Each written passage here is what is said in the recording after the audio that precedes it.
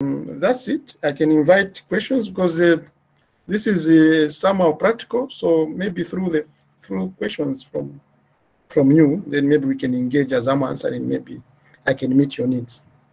Right on. All right. Thank you so much, Zachary.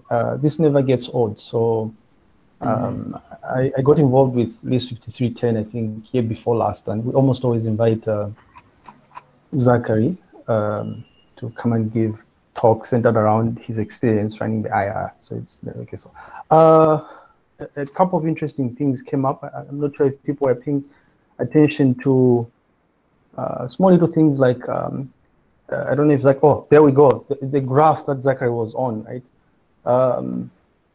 You know, I've always wondered, I mean, why is it that people from Kuwait are interested in the research we are doing, for instance? And there's a graph that you have with those batches, Zachary, where you have hits coming in, search hits coming in from, is it China tops the list, and then you have South Africa. Now we can explain China and South Africa, right?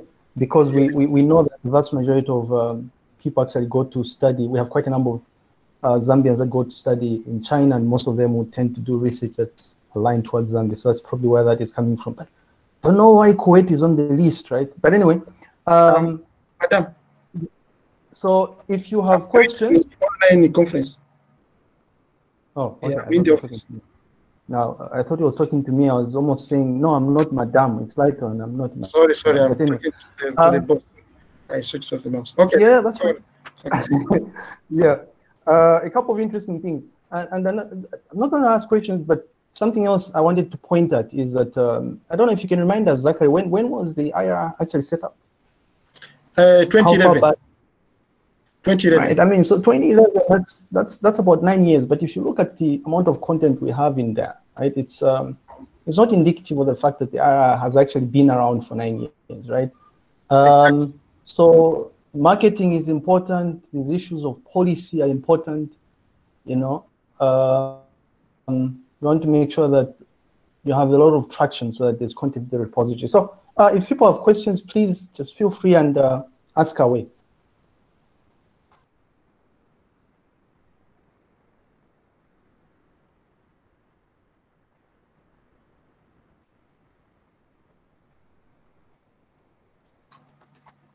Oh, wow. It's quiet.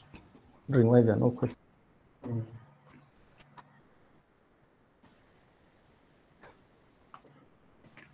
Very strange, right? Okay. I have a question centered around policies. People are thinking about what to ask here. Hello? There is a question finally. Harriet has a question. Yes, good evening. Good evening, madam. Yes, I wanted to comment on the resistance by the lecturers, by the academicians, to archive into the institution repository. But then I'm also looking at the policy, that there is an existing policy that for them to be promoted, they have to publish. And where they are published, I'm sure there are these databases, journal databases where they publish. For you to get, even when they refuse to submit to submit onto the institution repository, you said you ensure that you get them from where they publish. Now, are you not? Don't you pay money? Is it not costly for you to get them from the journal, as compared to where you just approach them and get them from themselves? Okay. We have access to, now we have access to online journals. We have paid for access to online journals. Okay, so if you visited our repository, there's this software which is called Shepa and Romeo. Okay, it has color tags. Okay, those color tags are on the types of access, how you upload that journal article in your database. Okay, so for example, if it is the tag, that journal, if they say this article, the tag is red, you just say, maybe you just upload the citation. If it is green, it's the full article. Okay, so in terms of the cost, the University of Zambia Library, we have subscribed to almost all the major journals. Okay, So what we do is we get that journal.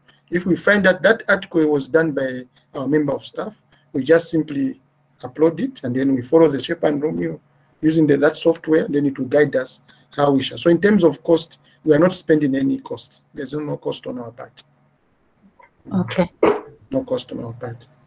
But if I can chip in that, maybe I don't know. Are these policy binding really?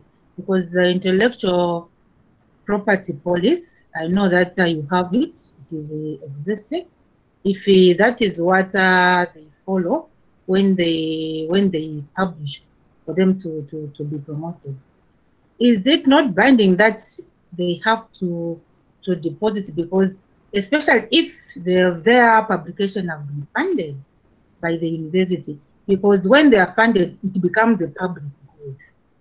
Okay, their intellectual property works, they become a public good because they've been funded by public funds.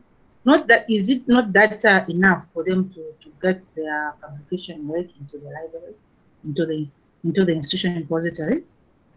Yeah, most of the researchers at now, UNZA now is not funding most of the researches which these lecturers are doing. Some lecturers even go to an extent of paying for an article to be published in a journal. Lighton, you can help him that one, isn't it? Okay, all right. Yeah, all right. so yeah, so that's why there's actually resistance. But now, because of the H index thing, the academic promotion thing, we have seen a huge surge in terms of willingness of lecturers to have their works archived in our repository. Because that now, for yesterday, we are sorting out a case where the lecturers, they published in a journal, at Journal of Humanities. It's an international journal. 3 lecturers from the School of Education published in that journal. But the problems which they are facing is only one lecturer has been cited. Okay, when they go to that software, publish and perish, only the citations are only accruing to one member of staff. Okay, so those lecturers now have decided to publish, to archive that journal in our repository. And it has been evidenced the past month, if they archive it in our repository, all of them, the 3 of them are cited. They are receiving the eco share. So those are some of the benefits of publishing in our repository, because it sits on our University of Zambia website. And if you look at the graphs which Lighton was talking about, you know, anyone, if they want to search for anything credible, they will look for a popular university in that country. And the leading university in Zambia is the University of Zambia. Okay, so publishing in our repository has more benefits. Okay. Okay, I don't want to take much of the time, but it's like the universities. Look, I know this is administrative, but the universities it's like they are pinning down the researchers, because instead of them funding their work, they now put a measure like a promotion so that they get whatever they want. Don't you think whatever, if at all, for example, the reputation, for example, for University of Zambia is known, it's not just that same lecturer who's going to benefit, it's the entire university, it's the whole university. So for me, I feel that is very, very unfair that they use that strategy, a promotion strategy, to get what they want instead of funding for them to get what they want. Okay, that's your opinion. Yes. Yeah. Okay. Right. Well, if I can chip in, right, and I want to take us back to Harriet's first question. Both questions, actually, the first 2 questions she asked, both questions can be answered by understanding what happens when you publish. And you want to draw a distinction or draw a line between conducting research and publishing, right? It turns out that irrespective of whether or not you're funded by the government or your university to do research, once you're done with that research and you decide on where you want to publish that work, at some point, you transfer copyright to the publishers. Now, when you transfer the copyright to the publishers will explicitly tell you what you're entitled to. these days, it's not uncommon for publishers to, at the very least, allow you to supply metadata associated to the publication in a public space, right? So the copyright could allow you access to deposit just metadata associated with the publication with the link that's going to point to the original source of the publication. Also, the other variant is they'll allow you to upload a preprint of the publication. So that's a copy after your work is let's say it undergoes the peer review process and it's accepted, right? So typically it won't have branding information associated with the publication venue itself. So the publishing itself has little to do with who funds the research, and it's actually quite funny because it makes zero sense actually, as Harriet rightly pointed out, which is why if you've been following up with what's happening on the publishing space, there are organizations or institutions such as MIT that are trying to sever ties with these large publishing houses like Elsevier, for instance, because it doesn't make sense that I'm funded by Zambian taxpayers, but for the Zambian taxpayers to gain access to the research that I produce, they need to pay money, right? So, yeah. And this thing came out in Bumba's talk. For those of you that were paying attention, she did mention that part of what they've done as they're crafting the so-called ingestion policy is undergo a process of verifying what sort of rights authors have, depending on where they publish their work, which venue they publish their work in, right? So you can upload a preprint of a publication depending on what sort of access rights you have.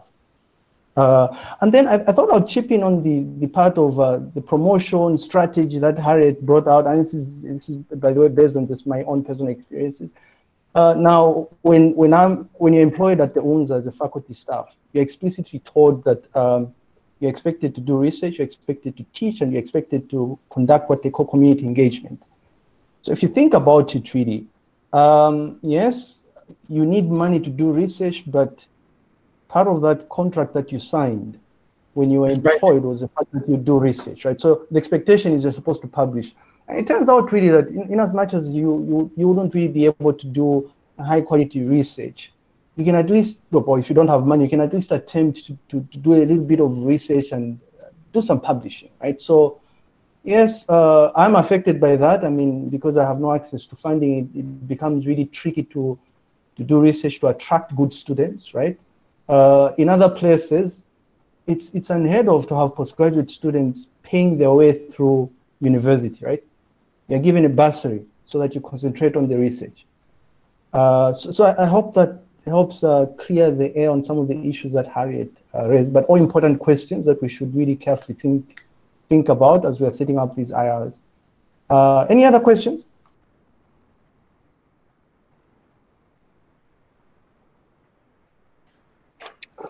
Hello. Yes, hello.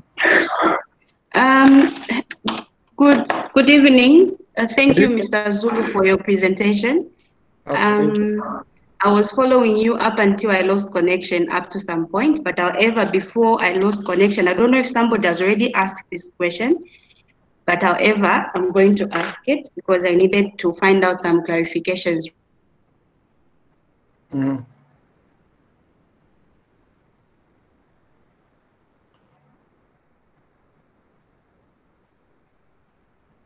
Where at some point there were stipends that were attached to somebody submitting their publication to the library, to the department.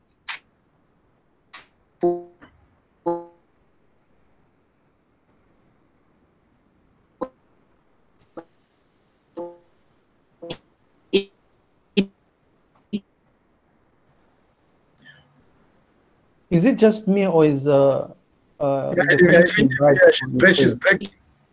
She's breaking. She's breaking. You Fraser, if you can hear us, do you want to just rephrase your? We couldn't get what you were saying. Could you repeat your question?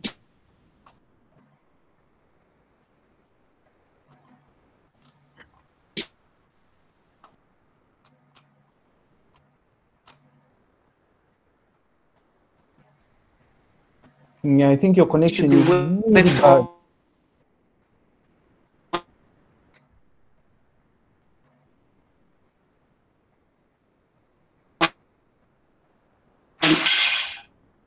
Now, you've also indicated that due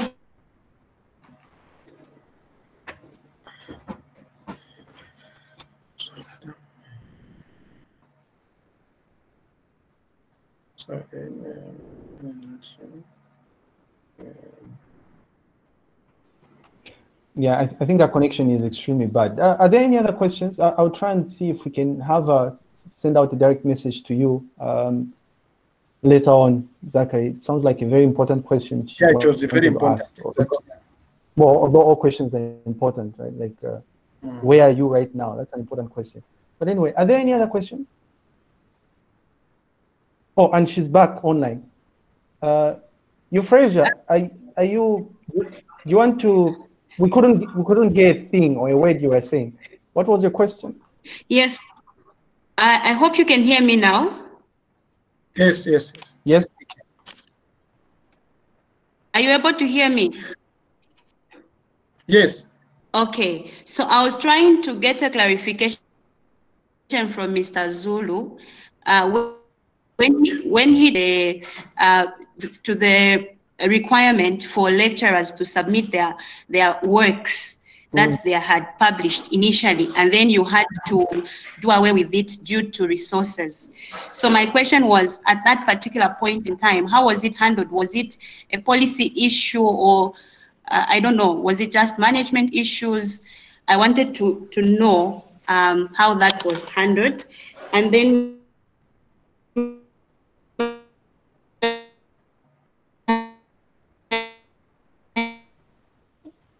Yeah, I suppose we'll have to.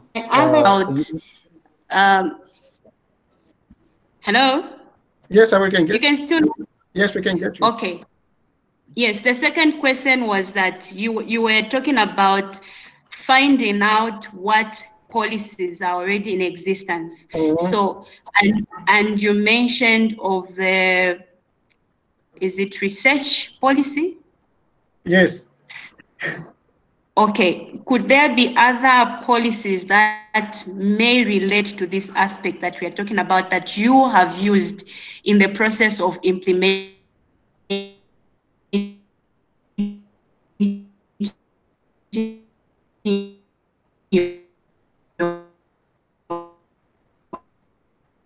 Lighton. Yes, Zachary. I think I've got something. Can I? Yeah, I think we can respond based on what you're able to. Yeah. From my experience, I think it's important to do a needs assessment before you decide to develop a policy. It's very important. And from my research, I think that is what delayed the development of our policy to what it is today. Okay, I think we didn't know, or there was not synergy.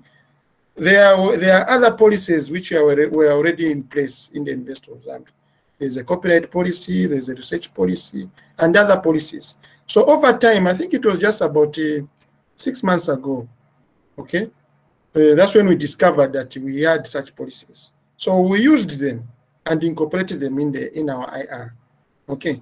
Because most of them, like for example, most of the research policy itself, most of the activities which are in our IR policy, they were covered. Okay, we had our IR mirrors the special collections. The way the special collections, that's a hard copy version of our IR. Our IR mirrors the special collections. So you asked earlier about the issue of the stipend, how it was handled before. Okay, that one is evident because if you go to the special collections, there were those gray cabinets in the sitting area, the gray cabinets where we have the staff off prints. We have staff off prints, hard copies. Okay, so the members of staff, what they used to do, if they have published in a journal outside the country, they just bring an article to the library and then it's photocopied and they are given something.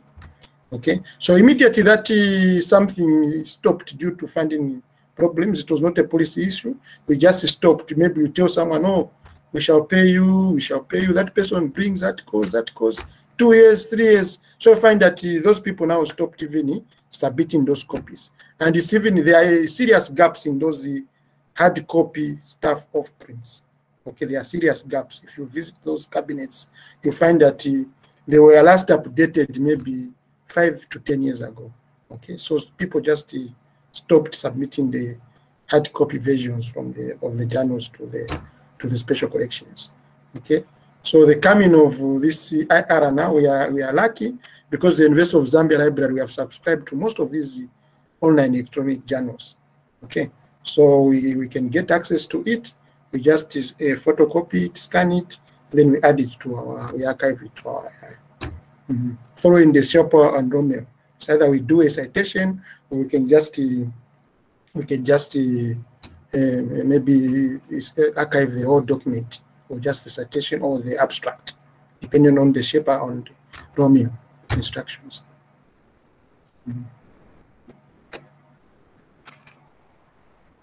And by the way, what the platform Zachary is talking about does, it just tells you, it's a quick way of trying to figure out what sort of rights an author has access to, right? So it will tell you, if you just search, I just pasted a link in the chat.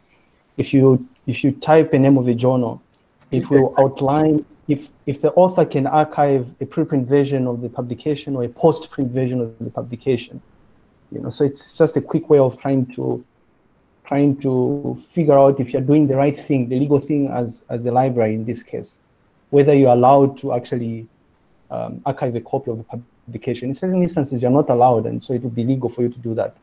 But I don't know if people have figured out, if I can just latch on to the question, because I think it's an interesting question, the statement that Zachary just made here. Now, the University of Zambia has, last time I checked, that was early this year or something, 854 plus faculty staff.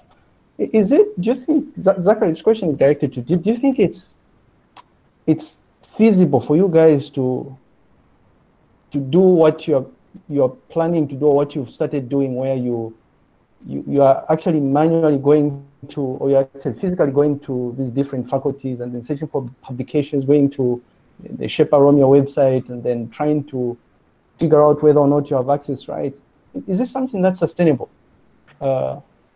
Last time I spoke to you, you told me it was just the two of you. There were just two people that were doing this. Unless exactly. If the number of people has increased. I mean, is there anything more you are doing rather than you just doing it yourselves as a library? Yeah, I think very soon there's going to be movement. I can now safely announce that the policy was approved, and we are given a go-ahead to start using it. Okay, so in terms of now we are trying to operationalize it. So even the staffing, we are expecting a major change in terms of staffing, the levels, the number of staff. Okay, according to our establishment in the policy, I think we need about 4 metadata specialists. There will be assistant deans to help us. It's very feasible. Looking at the way the policy is structured, we shall meet those targets. That's why our major target, take an interest light on, look at the publications which Unza Press has done the past years. Most of those journals which they have published, and they are internationally acclaimed journals. The Journal of Social African Research is one of the oldest journals in Africa. Most of those publications are not online. Okay, so we have trained the editors in that department. That's why we are saying we are targeting. So those numbers, we have got 800 faculties. Most of their publications are lying in that journal. The School of Law, they have got a very vibrant journal which they are publishing. The School of Law journal is a hard copy. It's not available online. Okay, so that journal is published by the Unza Press. So I've got every hope that there will be a very big difference immediately those people start uploading. But even themselves, again, they have got also challenges in terms of staffing.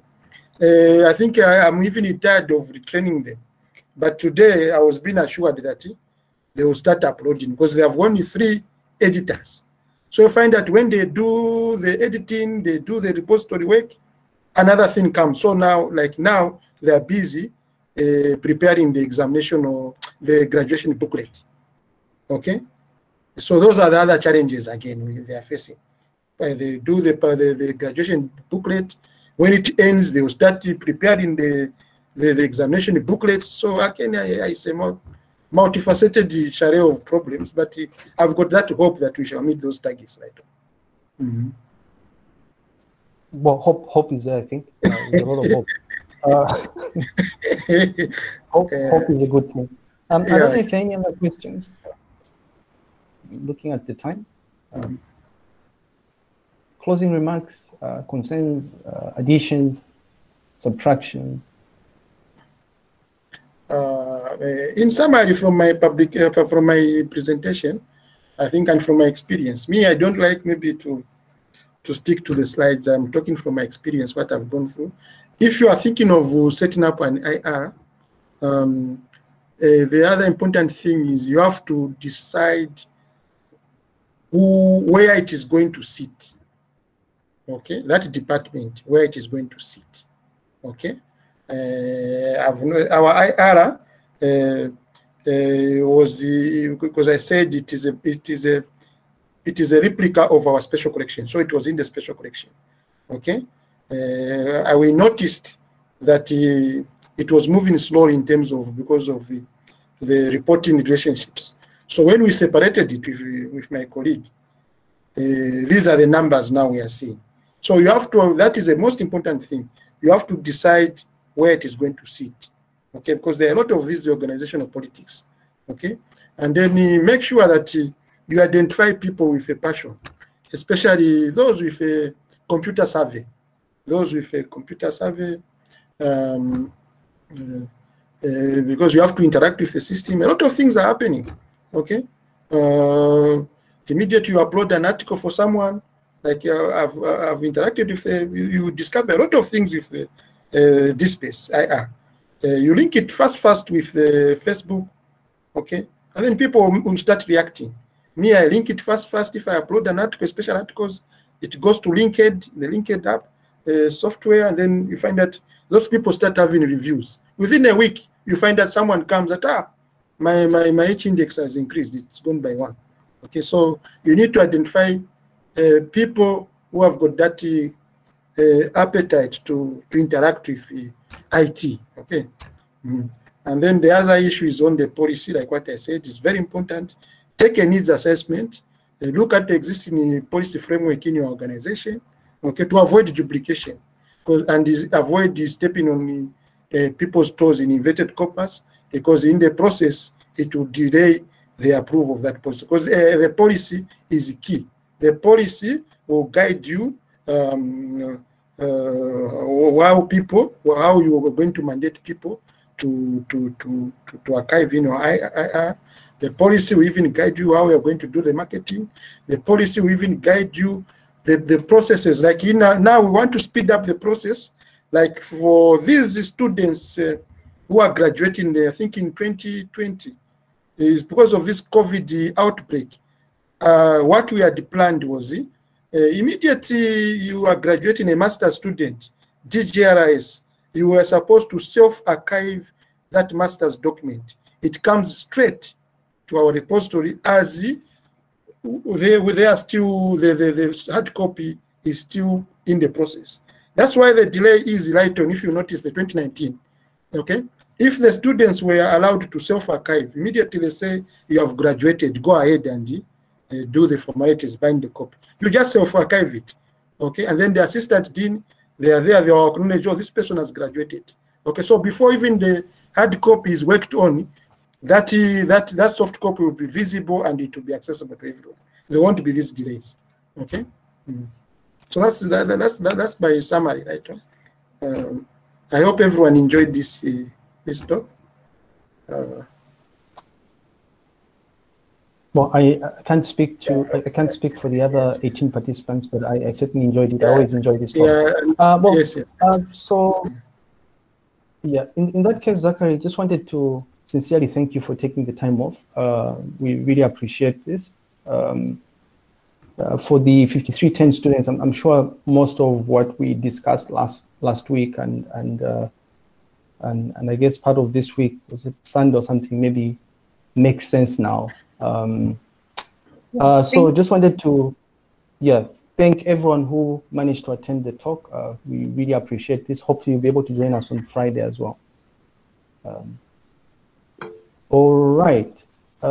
Thanks, Zachary. And just in closing, this list 5310 students, I think the other interaction is going to be, we are using a separate meeting link. So you will find me on the other side, just like when we go to heaven, I suppose. Thank you. Bye. Bye.